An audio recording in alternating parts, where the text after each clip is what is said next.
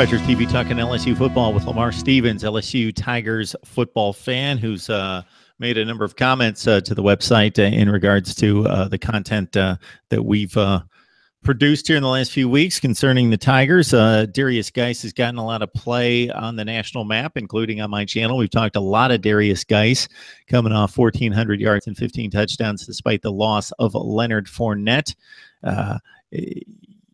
Would you like to compare the two backs for us, Lamar? There's been a lot of talk that Derrius Guice is a better back than Leonard Fournette. And I guess it depends on what someone's definition of better really is. Is he more productive? I think it's yet to be seen, actually. A lot of the teams that Derrius Guice had great games against, I believe Leonard Fournette also would have had a great game. But you can definitely tell that they're two running styles. They have two different running styles. Leonard Fournette is more on his athleticism as a running back.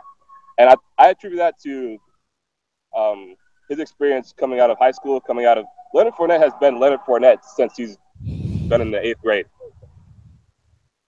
grade. They gave Leonard Fournette the ball, and he's run through everybody in front of him up until today, except for Alabama.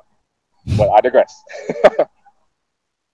So being able to do that with that skill level, at that level, and then still doing it in the SEC, you really have to give some respect to Leonard Fournette's athleticism.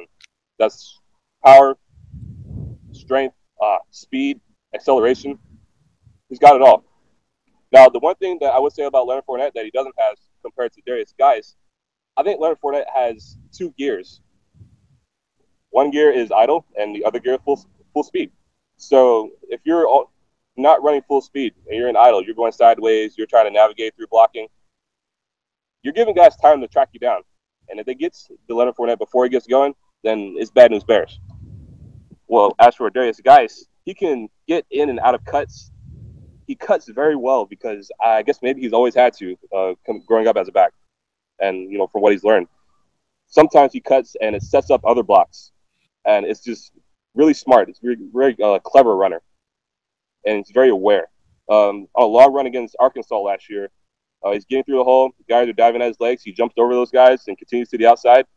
Luckily, the defensive back kind of looked like he pulled a hammy, and Derrius was gone for the rest of the way. Yeah, he's just a very, very crafty runner, as well as having a good bit of power, a good bit of speed.